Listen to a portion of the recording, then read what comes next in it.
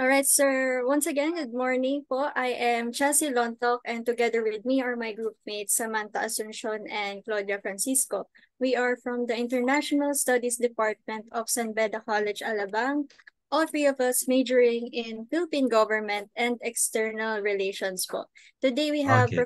Professor Nestor Castro. So through researching possible informants po, we figured that user would have sufficient knowledge on the field of our study, assessing development aggression in the Philippines, the cases of Kaliwa Dam and Chico River Pump irrigation projects, especially po with your expertise on indigenous peoples issues and your credentials po, of course, having done field research in indigenous communities and also a dissertation on the Kalinga IP, which is also one of the tribes majorly affected by the Chico River Pump Irrigation Project. Sir, once again, thank you very much for making the time to speak with us po. Before we start with the questions po, we would like to ask po if there is anything that you would like to say. Nothing really. I will wait for your questions.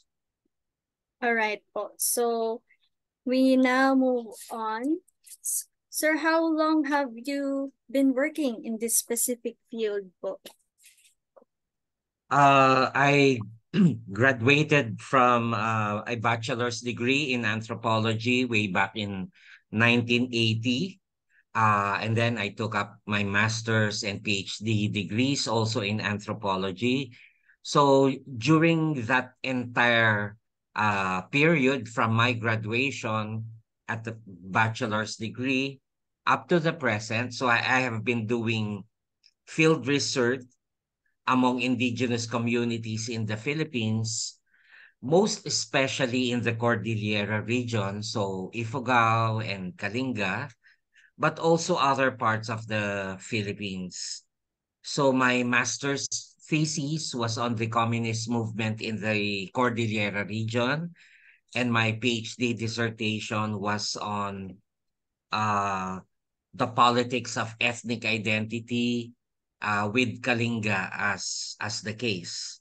So while I'm teaching anthropology at the University of the Philippines, I also do research because in anthropology we mainly our main method of research is through participant observation. Therefore, I live among indigenous communities uh, wherever I am assigned for specific projects or depending on my specific interests during that time. So back to your question. So basically, most of my life is dedicated to doing research among indigenous communities in the Philippines. All right, sir. So, what encouraged you po or influenced you to work in this field? Okay. So I don't know what you mean by field. First of all, why I took up anthropology. So it goes back to grade six in at the elementary level.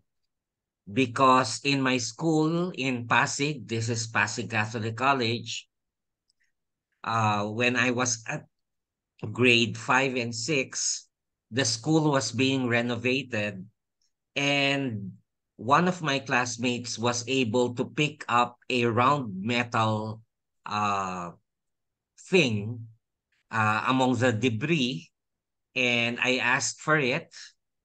He gave it to me. I cleaned it, and I noticed what is written there is Ciudad de Manila 1766. So because of that, I became very much interested in archaeology. I said, when I go to college, I will take up archaeology.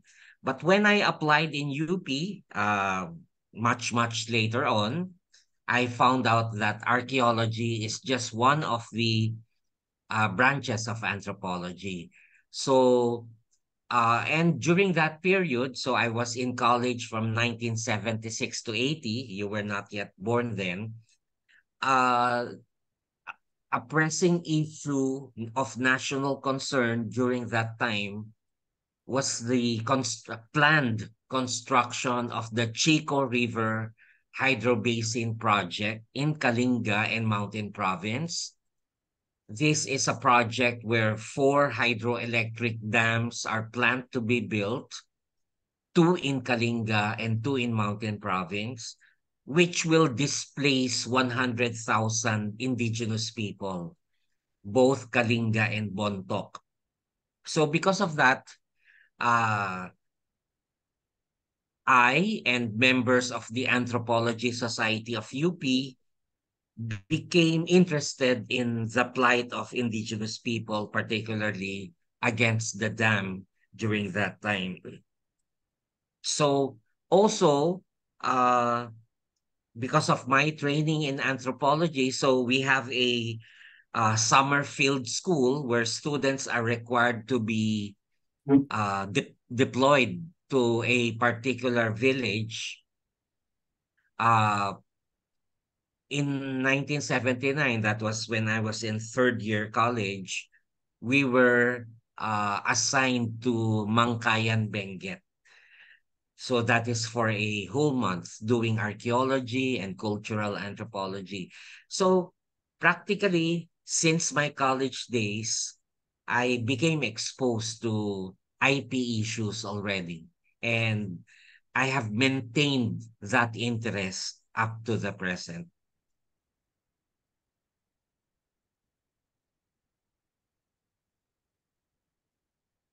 All right, sir. Thank you very much for giving us an overview of what exactly encouraged you to work in the field of uh, the indigenous peoples, particularly. And moving on to our very topic, the Chico River Pump Irrigation Project and the Kaliwa Dam. Sir, how familiar are you about these two hydropower infrastructures po? I am more familiar with the Kaliwa Dam project. Of course, I have some knowledge also about the Chico River Irrigation Project. Let me start with Kaliwa Dam. So my knowledge about Kaliwa Dam is because aside from teaching, I am also engaged by the Environmental Management Bureau of the Department of Environment and Natural Resources. So that is EMB, DENR, as a social impact assessment reviewer. So the background is once there are projects that are intended to be built, the DENR reviews these projects, whether they will have significant impacts on the environment, both the physical and natural environment, as well as the social environment.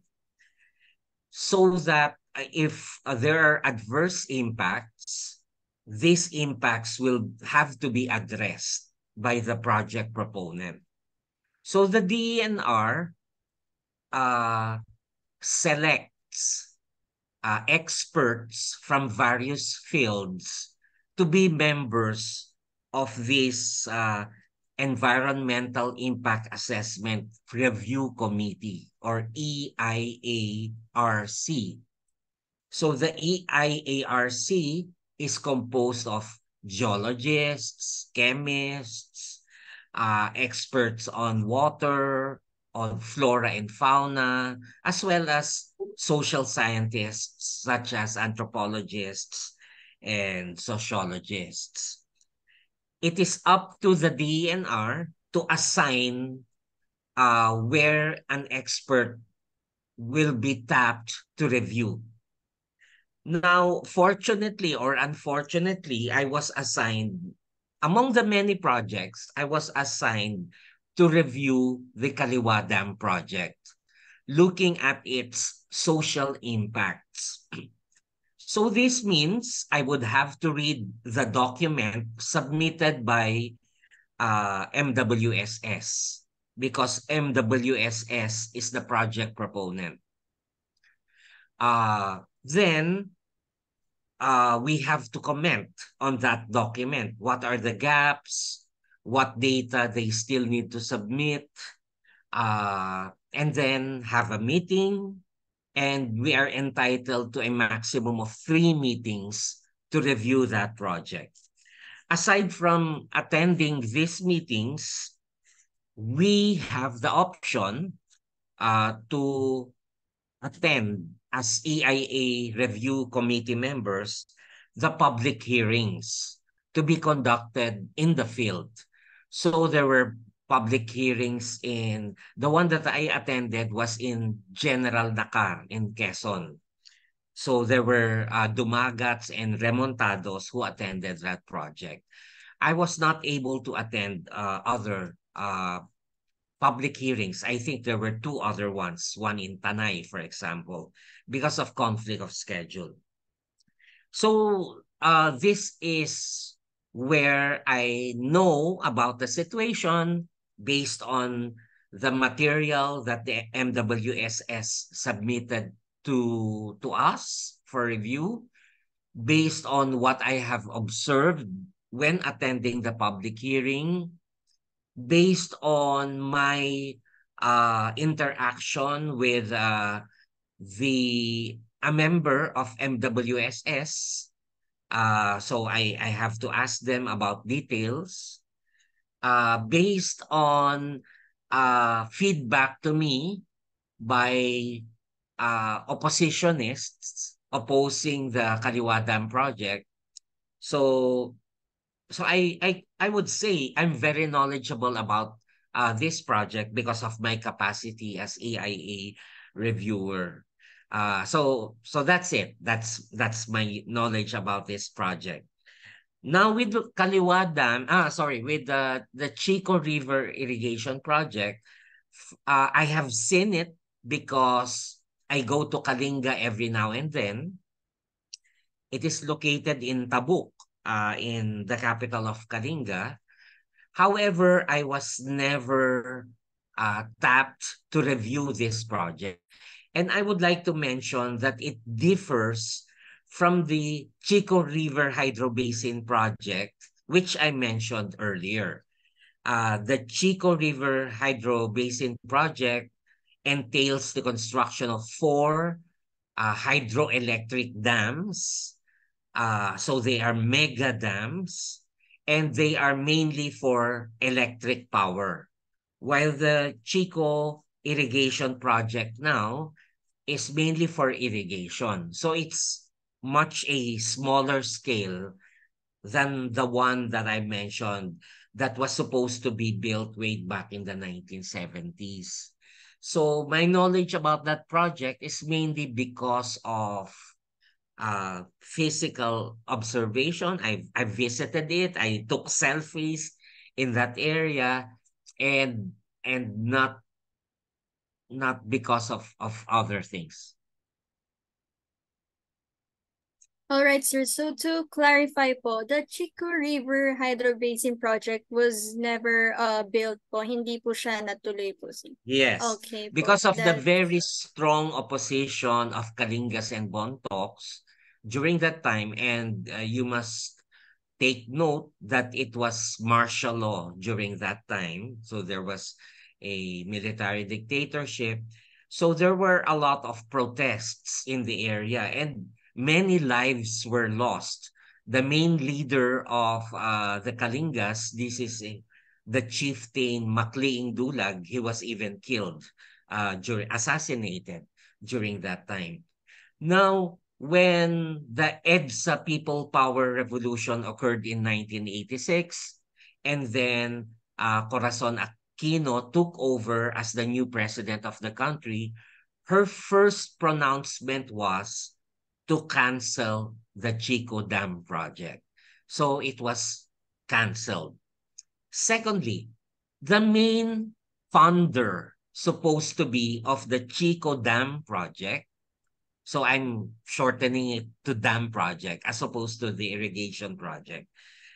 The main source of funds would have come from the International Monetary Fund or IMF, where the Philippines is a member of IMF, and the Philippines would borrow a loan from IMF to build that dam. Now, because of the controversies of the Chico Dam project, the IMF reviewed its policies, and up to the present, the policy of IMF now is we will not go into big dam projects. We will never fund it because they are controversial and would have a lot of negative impacts.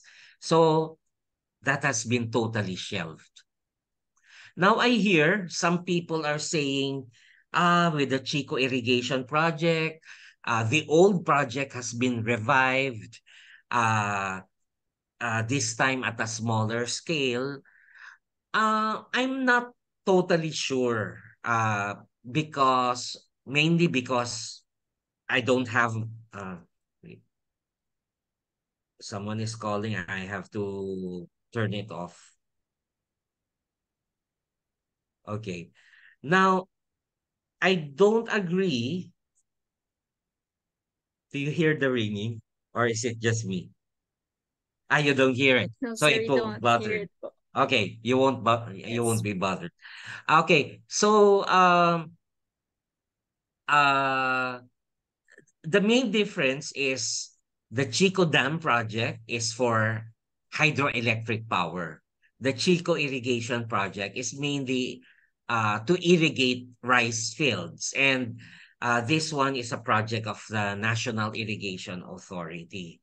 Personal opinion, of course, irrigation is very welcome because this is meant to uh, for our farmers to produce more crops.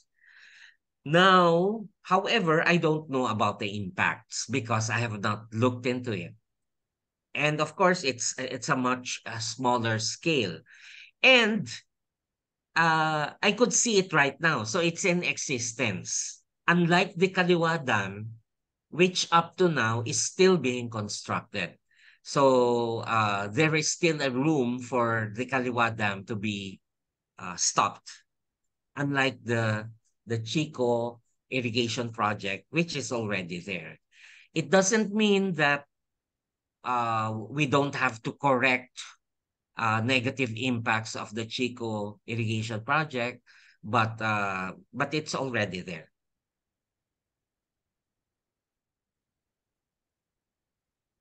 Right, sir. So from your physical observation po, do you think that maybe there could be some effects or wala po talaga kayong nakikita so far na possible na epekte po nung Okay. pagkaka-construct po?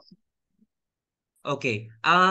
So as social impact assessment reviewer, I only look at social and cultural impacts. I don't know, and I am not in a position to answer about impacts on the air, on water, on the terrain, on the species of fish that are found in the Chico River. So that I don't know. But with regards to the social impacts, right now, uh, I don't see any from an outsider's point of view, because it's already there. But I don't know if they have bought the land from the indigenous people, how they acquired it, I don't know. But it's already in existence. That's why my impression is uh, it's there. So what else could we do? All right, sir. Thank you for giving us your background on the two projects. We will now move on to the policies and implementation po. So I now give the floor to Sam Okay. for the next topic. Maybe because before going there, with regards Okay. to the Kaliwa Dam project, I made a public position. As EIA reviewer, I did not endorse the project. So uh, I think there were 5 reviewers in the project. Some their expertise will be different from mine. I'm the only one looking at social impacts. And the review committee is supposed to endorse or not to endorse a project to the DNR secretary. But it is still the prerogative of the DNR secretary whether to sign off and uh, grant the project an environmental compliance certificate. So in the 5 members of the review committee, all the 4 other members, they endorsed the project. But for me, I did not endorse the project. I did not sign it. And I made a position paper that uh, as to why I am not endorsing it. First, because the indigenous people of that area, mainly the Dumagat and the Remontado, opposed that project. And that is their territory. It's an ancestral domain. And based on their ancestral domain management plan, they say that we favor small dams, but we are against big dams, such as the Kaliwa Dam project. And then third reason will be many of the sacred sites of the Dumagats will be inundated because of this project, such as the Tinipak Cave, Tinipak Falls in Tanay. They will all be submerged. The burial grounds of the Dumagat will be submerged. So my official position will be to oppose this project. That's it. Okay, thank you, sir. Sam, you may go ahead. Thank you so much, Chelsea. Good morning po, Sir Castro. Morning. So, upon mentioning po the said Kaliwa Dam and Chico River project, we now move on to the questions regarding its policies and implementations.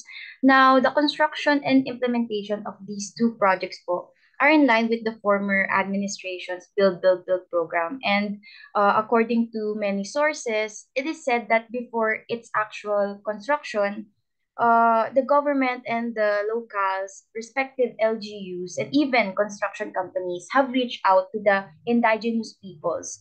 Even so, agreements have been created between both parties. With this being said po, sir, are you aware po of any existing agreements between the construction companies, project owners, and the government and IPs and other NGOs? As I said a while ago, I am not familiar with what happened, what transpired in the Chico irrigation project. So I am not privy to any agreement that was reached concerning that project. With the Kaliwa Dam project, it's very controversial because at first, uh, so uh, what our law says, this is the IPRA, Indigenous Peoples' Rights Act. There should be a memorandum of agreement between the indigenous people and the project proponent, which is MWSS, with the National Commission on Indigenous Peoples, NCIP, as third-party witness. So we were reviewing that project in behalf of the DNR. But the NCIP process was taking a longer time. So we finished earlier. My colleagues endorsed the project. I opposed that project. But in the endorsement, it says that uh, the project proponent, which is MWSS, should still go through the free and prior informed consent process of the NCIP. And from my part, observing the FPIC process before it was finished, because we have an earlier timetable, there were so many violations because many communities were already saying, we oppose this project. Okay. So that's why I said, no, I'm not endorsing this project. However, after that, the MWSS still pursued this FPIC process through the help of NCIP. And according to their sources, now I'm not privy to it because my task as EIA reviewer is already finished. They have already secured an agreement. They have already secured consent from indigenous people, which was very different from my earlier findings. Now, based on what I hear, what MWSS has done is a system of divide and rule, Mm. wherein they have co-opted some of the dumagats into accepting the project. I won't name one dumagat remontado leader that I personally know who is very corrupt. Okay, because she did this earlier with an IMF World Bank project wherein they will oppose, but when they are paid, they will now accept the project. So there are dumagats that accepted it, and there are those who opposed it. So I think one adverse impact of this project is to put communities against each other. In the past, these were peaceful communities uh, working together. But now, because of certain projects such as the Kaliwa Dam, and there are many other projects in the Philippines, because of these projects, the tendency is for people to become polarized, who are in favor and who are against. And now, members of the same community fighting one another. I don't have any statistics right now how many are really in favor and how many are against. What I hear from MWSS is, oh, those who are against, they're very few already. So uh but for me, personally, this is this should not be a battle of who are the majority and who are the minority, because once you build a mega dam project, you cannot uh, undo it anymore. For example, inundation of sacred sites. You cannot relocate a cave in another place, relocate it in Bulacan, and then let the Dumagats go there to worship that cave. It's very artificial. So we cannot undo it anymore. Uh, so I think what some people in government are doing is, yes, on paper it looks good, but in terms of implementation, there are many shortcuts. There is a lot of corruption for projects to continue despite opposition by people. Okay, thank you so much, sir. So, you said po that there are certain drawbacks to the construction of the dams, negative effects.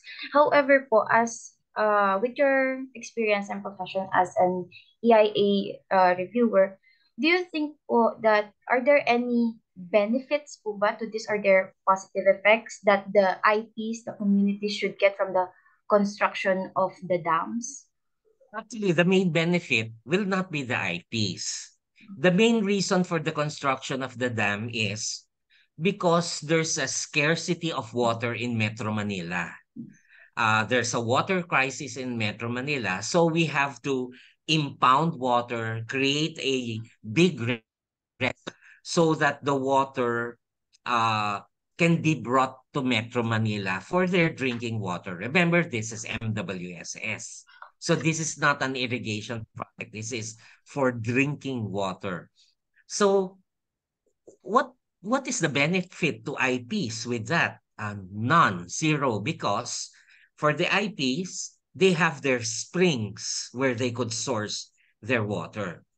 Now, in terms of course, the MWSS will say, but we will relocate them, give them better lands where they could work on, uh, give them compensation, give them funds. They don't understand indigenous people's culture, that IP culture is very much attached to the land where they belong. That's why we call it ancestral domain. This is the land of our ancestors.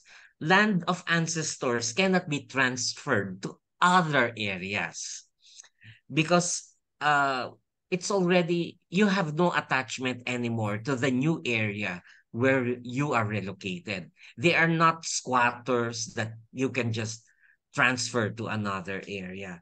So I think uh, the benefits to IPs are more surface benefits, but don't address the main needs of indigenous people, specifically Dumagats and Remontados in the area.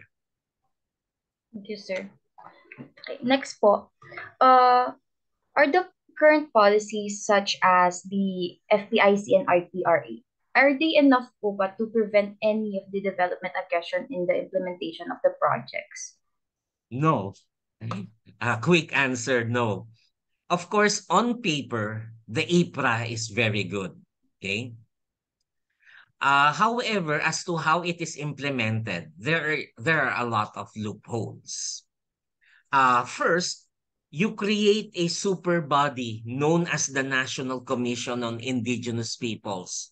This is a government body which becomes a gatekeeper of the IPs.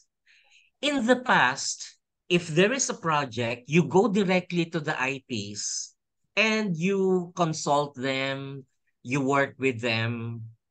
But now you have a gatekeeper that says, oh, this is good for the IPs. Oh, this is not good for the IPs. And remember, the members of the NCIP don't belong to those indigenous communities. There is not one single Dumagat or Remontado in the NCIP commission. Yes, there are Igorots. Yes, there are from Lumad, Mindanao, but they're not familiar with the culture of the Dumagats and Remontados. So they are government bureaucrats as well. Now, based on some projects, especially in Mindanao, uh, IPs have accused the NCIP as being not tribal leaders, but tribal dealers. That means they collect money to approve projects. So there is this accusation. Well, I know you won't be surprised because this happens in any government agency. Corruption is well entrenched in Philippine society, no matter how good our laws are. Okay? So there's this uh, gap between very good laws and policies and how it is actually being implemented. So again, going back to my answer, I think it's not enough. Uh, there should be other ways that should be instituted to address such gaps. Thank you, sir. Okay, so for the last question po for this part, from an expert point of view, what policy recommendation can you suggest to be implemented since po na nabanggit na the Kaliwa Dam is currently being constructed and the Chico River is tapos na po siya. Are there any recommendation po ba to be implemented? Okay. At very early on, when I think around 1998, because probably I'm looking at my books here. Anyway, the IPRA was way back 1997. It was in 1998 when the National Commission or NCIP was established. And now I remember. So I did a study, 3 years of the implementation of IPRA. So this means in 2000. Okay.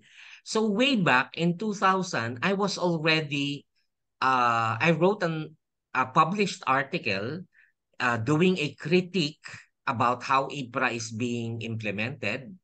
I would admit that from 2000 up to the present, there have been improvements already.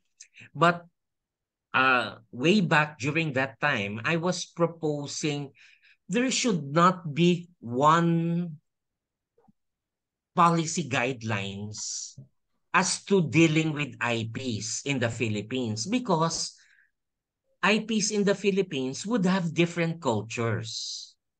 There are those who are nomadic or semi-nomadic, such as the Agta. There are those that are sedentary, such as the Kalinga. There are those that are uh, yung nagkakaingin, what we call Swedeners or shifting agriculturists. There are those such as the Bajau that are based on maritime communities, and they would have different cultures, and therefore there should be a different set of policies for these different groups of people. You cannot apply a law that is applicable to the Cordillera to the Dumagat because they have a different set of values and beliefs. So that was what I was proposing way back then. Do specific guidelines for different types of IP communities in the Philippines. Don't replicate just because of uh, just because of experiences in other areas of the Philippines. So that's one. Up to now, they have not done it. Okay. Uh there are commissioners in NCIP who think, ah, I am an IP myself, and therefore would claim that I know all IP cultures. Okay. Which is not true. I remember on one occasion, I was listening to one project, and there was somebody from NCIP there. She is no longer connected with NCIP. She said, "Oh, your project, one of the projects you should do to help the IPs was to establish a tribal hall." That was her proposal coming from NCIP. Then I contradicted her. I said, why build a tribal hall? She said, but all IPs have a tribal hall where they could meet. I said, no, these communities, I think, uh, I don't remember now the IP community, they are semi-nomadic. So why will you build a hall in a specific area when they move about? Maybe a portable hall will be better. So then she withdrew her suggestion. So it means they only think about IP policies based on their very specific experiences and not looking at different experiences of various IP communities in the Philippines. So that's one of my recommendations. Secondly, I think IPRA is good, but the last portion of IPRA talks about the formation of the NCIP. I think they should be two separate laws. IPRA is a code of IP rights, which is good. But the establishment of the NCIP is quite problematic. You add another bureaucratic layer. I know one experience, for example, among the Aita of Bataan. They went to the DSWD office in Bataan and they were requesting for funds from the DSWD because they're a marginalized group. And marginalized groups are a mandate of the DSWD. But the answer of the DSWD is, don't you have your own government? That is NCIP. You should go to NCIP, not us. You see, it established a bureaucracy. In the past, IPs could link up with any government agency, but now they have to go through the NCIP first. Now, go looking at my own experience in the university. We have students doing theses and dissertations. And many of them, among anthropology students, they would like to do ethnographic research among IP communities. Okay. But the law says you have to pass through NCIP to secure free and prior informed consent. Now, when they go to NCIP and the NCIP facilitates the process, they would be my students will be required by IP communities through facilitation by NCIP.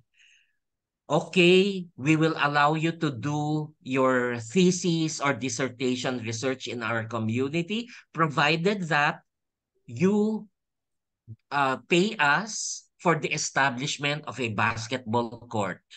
You establish a multi-purpose court in our village. So my students would go back to me and say, Sir, I don't want to research on IP communities anymore because it's very hard. I would rather research on non-IP communities because I am not required of all of these funds. So what happens is because of this bureaucracy, uh, it's not a step forward, but a step backwards. So there is a tendency by people in NCIP to look at research, especially academic research, as equivalent to a research by a big mining company, a big hydro project. But students don't have those funds. So why require them? So I don't know how you could address it. My opinion is do away with this bureaucratic layer. But some sympathetic people in NCIP would say, maybe we could do some uh, administrative orders saying that for academic research, it would be another thing. That's also possible. But at the back is because the NCIP thinks that they are the government of IPs and therefore uh they decide on everything that IPs want and need. Okay. Thank you so much, sir. Okay, so for the next part of this interview, I give the floor to Claudia. Good morning, sir. Morning, sir. Now we move on to the social, cultural, economic, and environmental concerns. So, like you mentioned earlier, and upon doing our thesis RRL, sources from media and published articles have already painted a narrative that due procedures and processes are not met, and there are procedural lapses. So, for this set of questions, we would like to know more about its effects on sociocultural, economic, and environment itself. Okay, So for the let question me is, are there any okay po, sige uh, po. uh, please repeat your last question. So are there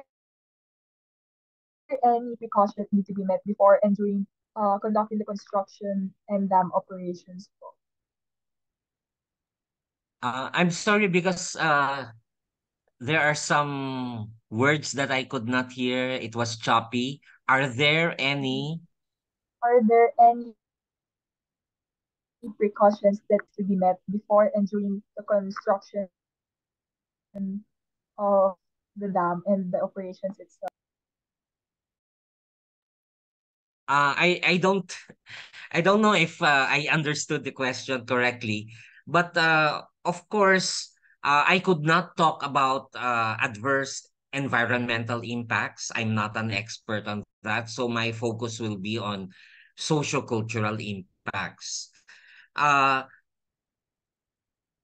Of course, there are many problems. One is the EIA process, Environmental Impact Assessment Review process, is under the auspices of DENR. Because for DNR, they would say the environment consists of the physical environment and the social environment. However, once you raise questions about adverse impacts on society and culture, DNR will say, sorry, but that is not within our mandate because we are an environment office. We only look at mountains, rivers, trees. So they would say, okay, we will jot down your issues and then we will refer them to other agencies. So that is one of the problems. So this is why some people in DNR will say, let us remove the social and cultural part in the review process and let us just focus on the physical and natural environment.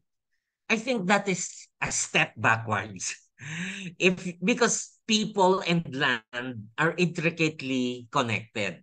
So firmly believe they should still pursue looking at social and cultural impacts.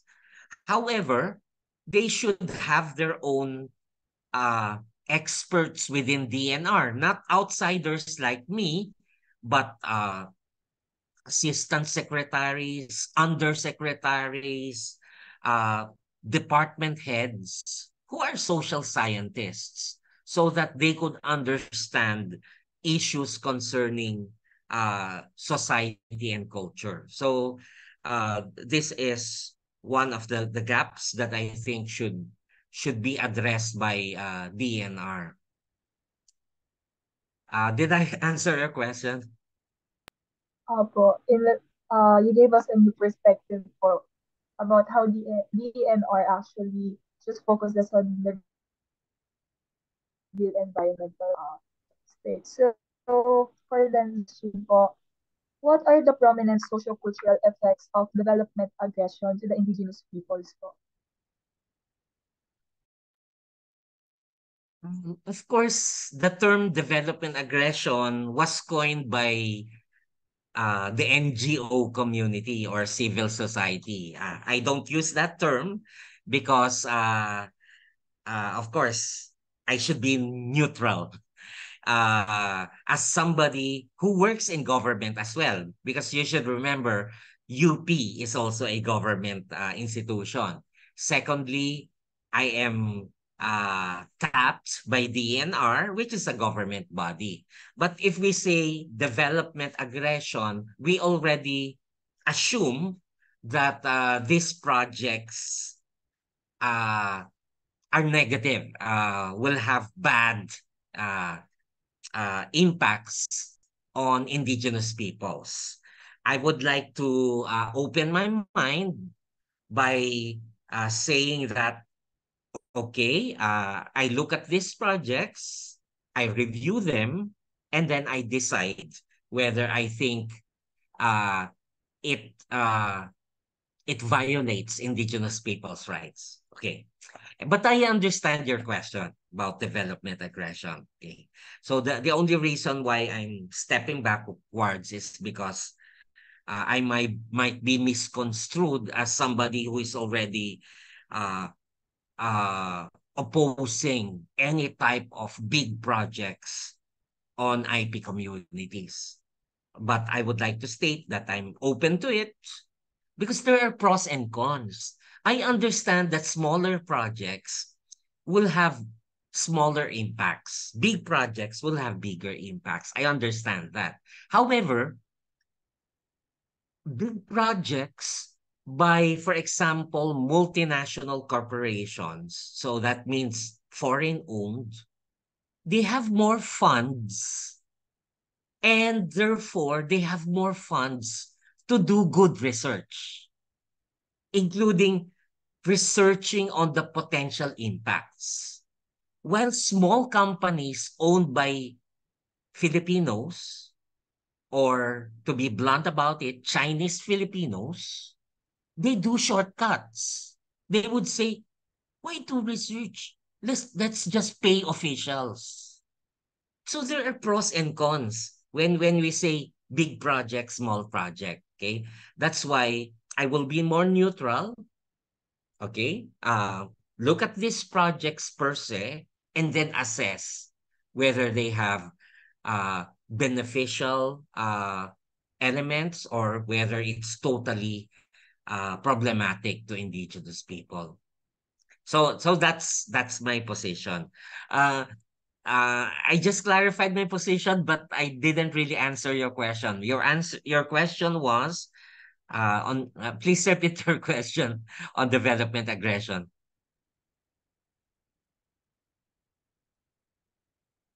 I don't hear you. You're on mute. Ay, sorry po, Okay. sorry. My apologies. So, my question was the prominent social-cultural effects of development aggression. Okay. Now I remember. So, of course, the premise of the concept of development aggression is these big projects, whether they are mining projects, agroforestry projects, uh, hydro dam projects, uh, basically they are intrusive projects and extractive. That means they collect natural resources from ancestral domain areas, and they are imposed upon these communities. People could not do anything because it's already been decided by government. The government will say, but we are the state. We have the prerogative to decide what type of projects should be implemented in the country. And for example, during the time of Duterte, they would say, but the Kaliwa Dam is a flagship project of the Duterte government. They said that. So my reaction was, if it's a flagship project, then it's already a go for government. Why are you still requiring us to review it? Do you want us to be just a rubber stamp? You already approved it, but you want our signatures? That's unfair.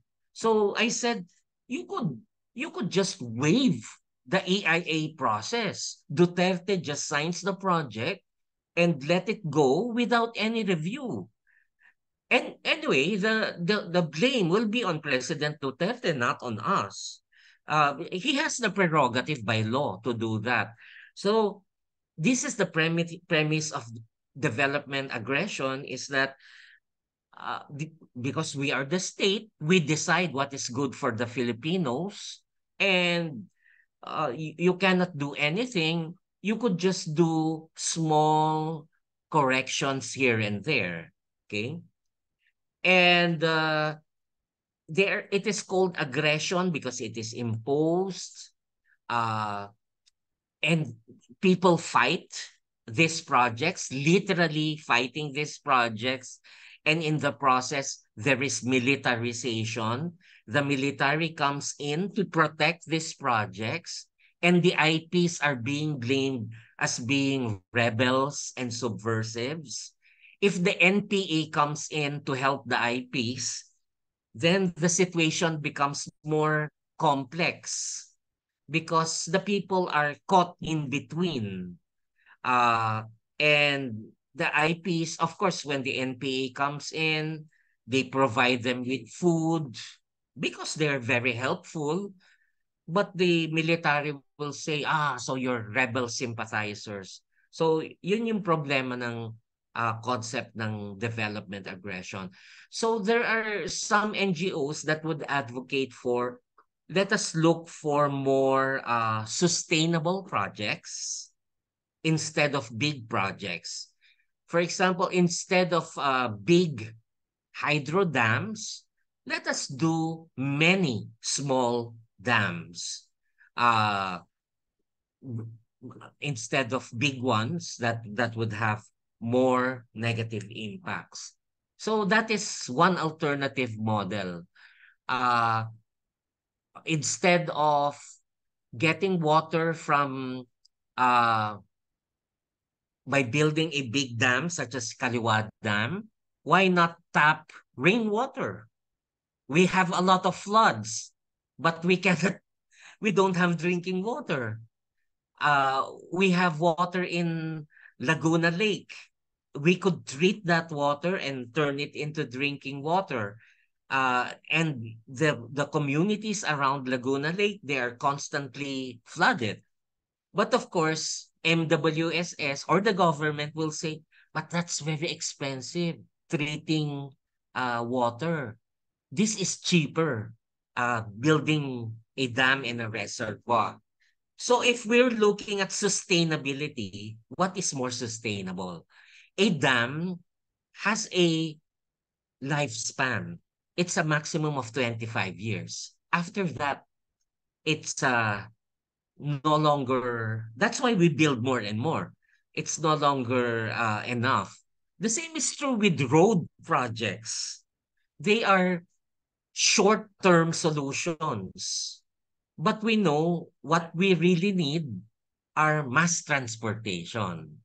So NGOs, members of civil society would encourage sustainable projects instead of this big uh, dam projects and other big projects, which are also a source of corruption. Remember, Kaliwa Dam, for example, where will the money come from? It's from China. It's a loan. It's not for free. And we have to pay China. And what is in the agreement, which the government doesn't show the public? If we cannot pay, China will confiscate government assets. And this is what happened to Sri Lanka. Sri Lanka became totally indebted to China that China took over some of the ports of Sri Lanka. This is now Chinese territory because you're unable to pay. So do we want that to happen? So this is the problem of development aggression.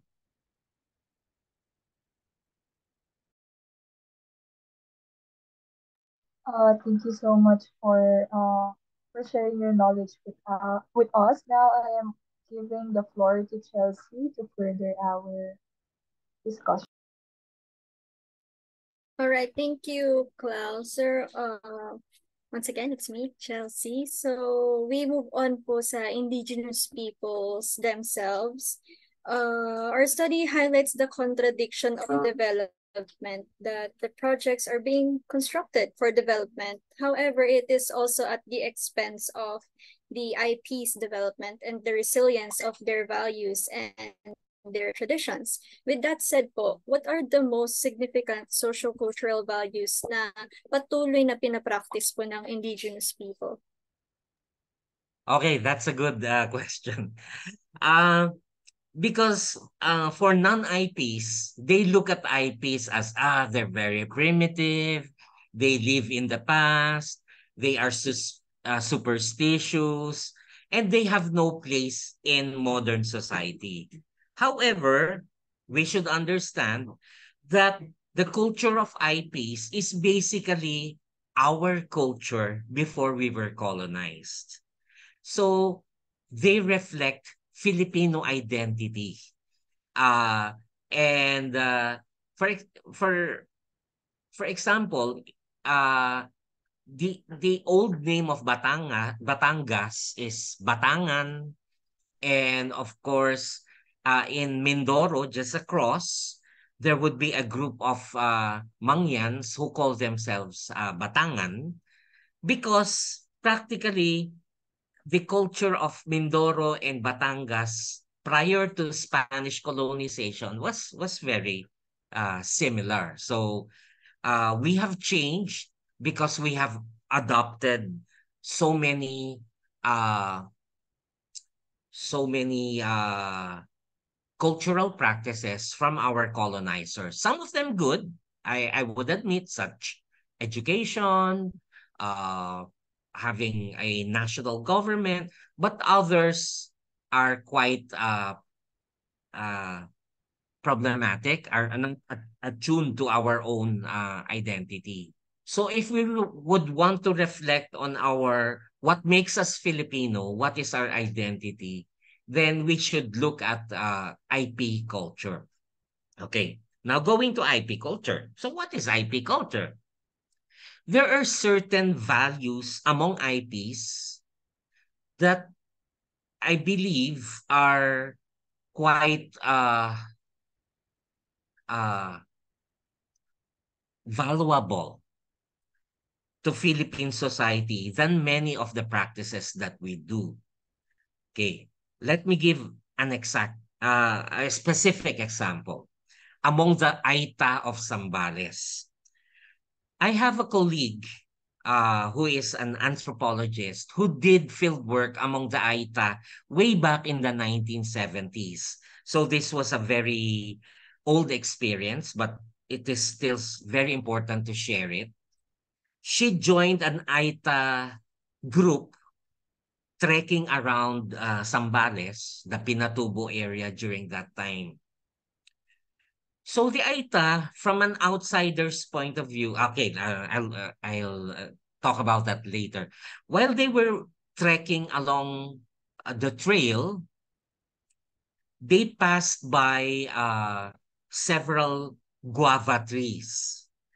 And the leader of the Aitas said, okay, let us stop here for a while and take a rest because we will still walk for a long several kilometers more. And while they were resting, they picked up some of the guava fruits to have a snack and take some guavas that they could bring along the way. So this anthropologist, she noticed there were a lot of guava fruits. She took a lot of them and put it in her t-shirt, wrapped it around her shirt. But she noticed the Aita, they were picking up only 2 or 3 pieces of guava fruits. So she asked the Aitas, why are you taking so little when there are so many fruits here? And the response that she got, but you know, ma'am, we are not the only ones passing this trail. There are other people who will pass along this trail and they will eat these guava fruits as well. So she was so ashamed she wanted to return the fruits that she took. But what does it show us? It shows to us the Aitas, we could say they're technologically backward. They just have bows and arrows. They wear bahag or G-string. But you cannot say that their value system is very primitive. It's even better than our very selfish value systems. So we can learn from them. I am not saying that Filipinos should go back to the past because that is impossible. But what can we learn from our IP's values that we can incorporate in the present? So these are the things that may disappear because of modernization or what you call development aggression.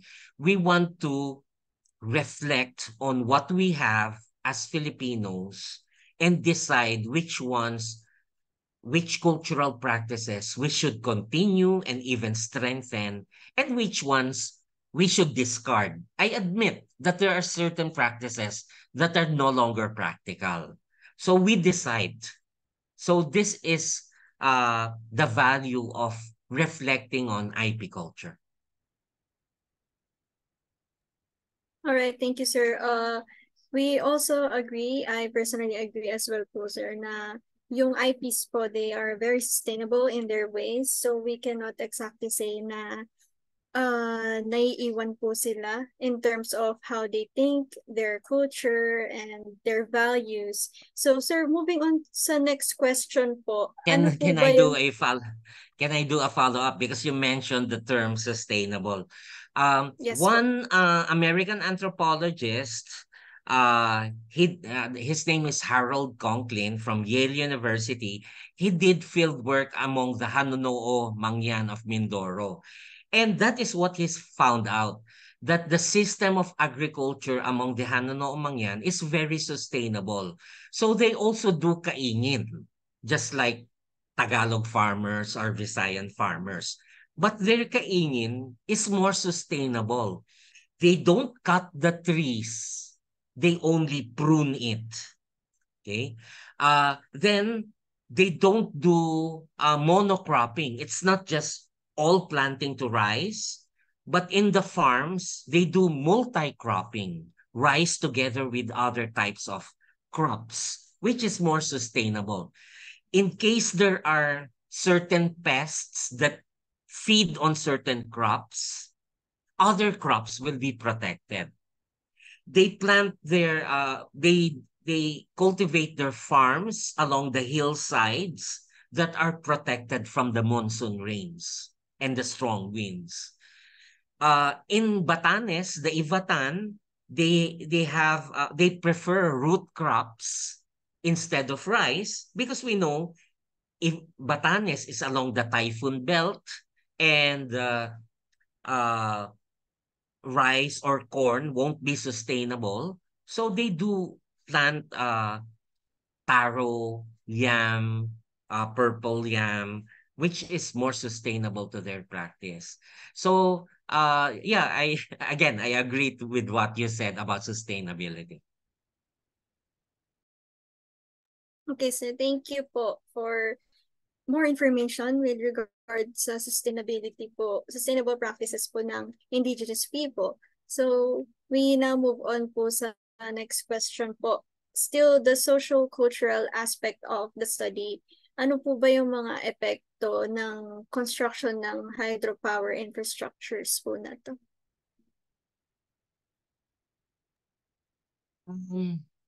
So if it's a big project such as a big hydro dam, whether for electricity or irrigation, so because of its scale, number one impact is there will be more people that will be affected, unlike a smaller dam project. And how do you mitigate those impacts? Most of the impacts will be in terms of inundation of lands. And for IPs, there are other types of land classification. So for us lowlanders, these are agricultural lands, these are residential lands. But for IPs, you will have to input communal lands, lands that are not owned by individuals, but owned by the entire community. So therefore, if it is to be affected, then you should consult everyone and not just a single leader or his or her family.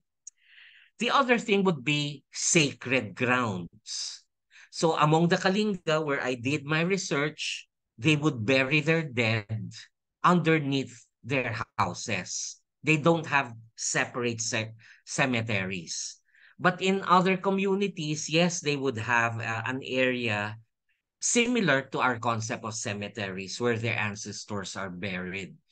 And uh, you cannot just take the bones away and transfer it because some of the bones are no longer there. They have already disintegrated.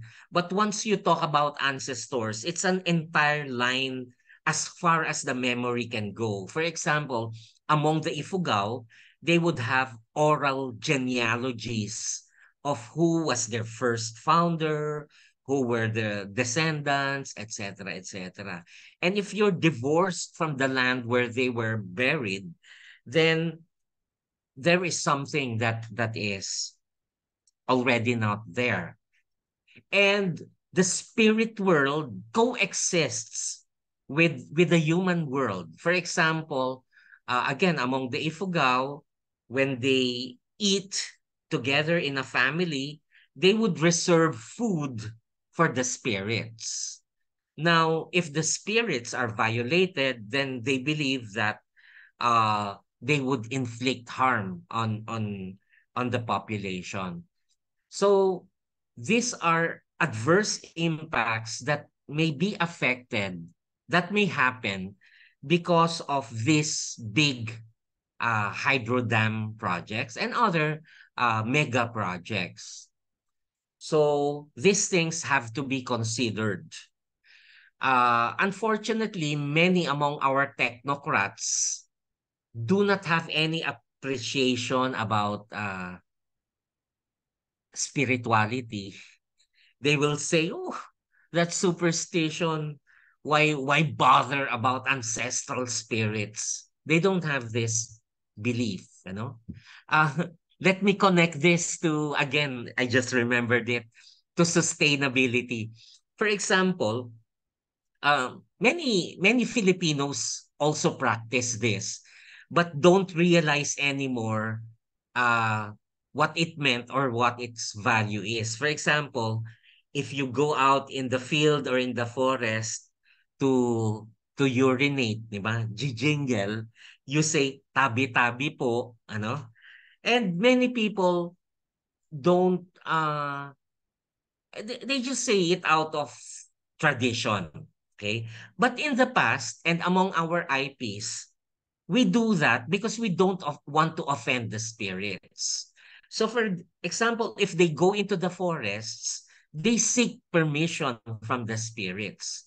And they don't just cut the trees because there are spirits in the trees, in the crops, in the river, in the wind. So they are more environmentally friendly than us because they believe that everything in nature will have a spiritual component. So these are things that will be affected by these projects. What other social? Okay. One other impact would be relocation. They uh, Proponents of certain big projects will say, but we will relocate them anyway to a better community. This time, cemented households with television sets, unlike their makeshift houses. What relocation plans do not take into account is there is a social fabric among IP communities. You live here because this is the house of your neighbor, this is the house of your co-community member, and there is a social network among you. If you transfer them to another area, the network is broken. You may live with somebody who you don't have any attachment to, and later on you quarrel, or before there was a space between your houses, but now you live next to each other. Therefore, there is no concept anymore of personal space. So these impacts are usually neglected by those doing plans because they take it for granted and they think about their own culture. Bakit sa amin ganito naman ang practice? Bakit if there's a resettlement area in Metro Manila, this is how we do it? So many technocrats are not culturally sensitive. They don't understand IP culture. And this is the challenge: how to become culturally sensitive, how to become culturally aware about IP beliefs and practices. All right, thank you, sir. We understand that there are many impacts when hydropower infrastructures are constructed, one of these being in terms of the spirituality and connection with the environment, as well as yung social network po ng IPs, yung pagsasama-sama ng indigenous communities. Moving on, sir, aside from everything that you have shared so far, are there any other information that you think is important to be shared to the community regarding development aggression? Okay. First, let me add about you mentioned about uh impact on for example for hydropower projects, hydro dam projects. So what will be mainly affected will be the river. So we should do studies about how these rivers and streams and water bodies are used by the IPs. Usually for outsiders, they just look at impacts on rivers in terms of what are the fish that are there, and because of this dam, maybe they won't have access to fishing anymore. Uh, what else? They neglect other cultural practices related to the use of the river. In many IP communities, the river is also uh, equivalent to our road networks. Tayo may mga karsada, and our communities are connected by roads. But among IPs, they have boats upstream, downstream, and this is what connects one community to another. With the dam, you cannot cross that dam anymore. Okay. Third, are there rituals that are done in the dam, not in the dam, in the river that we don't know? I'm not saying that there are. Uh, but probably there are. So these are the things that should be looked into. Like, uh, do they do they leave the dead on boats and allow them to float, or do they have ritual cleansing where they bathe in the river? So yung mga ganon, dapat pag-aralan. So make your mind broader to understand what are the other possibilities in an IP culture. So that is just to add another dimension. Okay, other things that I would like to say specifically for IPs. I mentioned that there should be cultural sensitivity among development planners. They should understand IP sensitivities first before undertaking any project. However, I think cultural awareness and sensitivity should work both ways. IPs should also understand corporate culture. And there's a big gap.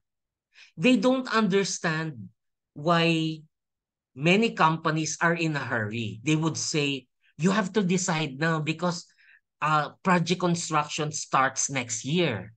And for IPs, they don't understand that because they have the leisure of dialoguing with each other member of the community, and it may take for a long and long time because their system of decision making is consensual. If everybody agrees, then they pursue the project.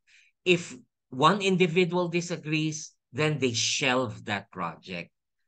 But these are two different worlds. Now, for IPs, they should also understand the culture of the corporate world.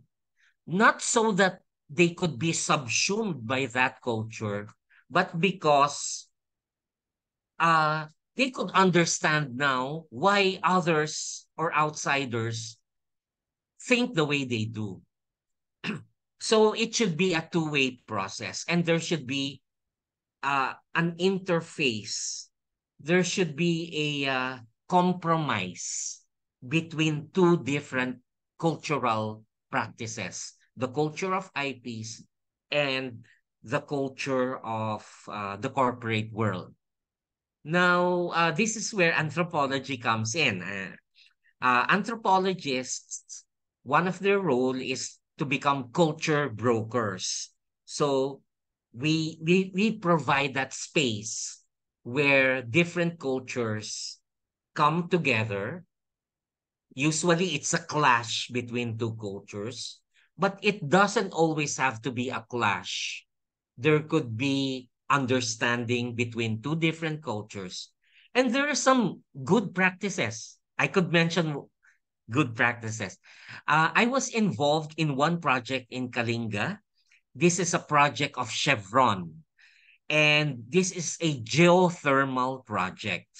So they will tap the hot water underneath the ground to produce electricity or geothermal energy. So I was tapped by Chevron a long, long time ago when it was doing a project in Kalinga. So I gave them uh, inputs about Kalinga culture, how to understand them, how to be sensitive, how to be respectful about their culture. Uh, they did several consultations in southern Kalinga where the project is to be located. They spent so many money for these consultations, but they took their time. After several years, the Kalinga community said, uh, sorry, we cannot accept your project. We think it's a good project. However, there are certain things that will be negative to us. Because in one village, this is the village of Dananao, where the project will be built, the people of Dananao agreed to the project. But the neighboring communities, Tulgao, Sumadel, they said, no, we don't want that project. Even if the geothermal project won't be established in their communities. But eventually, the people of Dananao said, it's a good project. However, we don't want to sacrifice our relationship with Tulgao and Sumadel. We don't want to fight with them. We would value harmony more than economic benefits. So they rejected the project.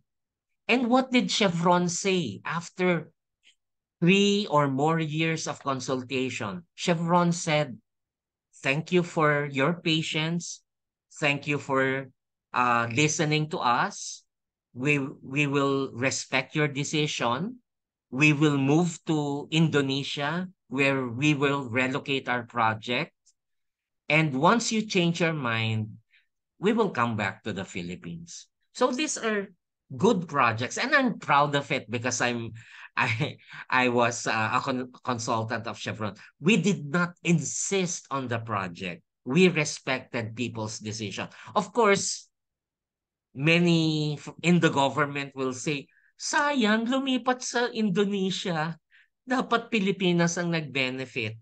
But for this company, respect to IPs is very important. All right, thank you, sir, for also sharing with us a personal experience, and nakita po natin na, of course, there are also some corporations na nire-respeto pa rin po ang culture ng IPs and actually taking the time to build rapport with the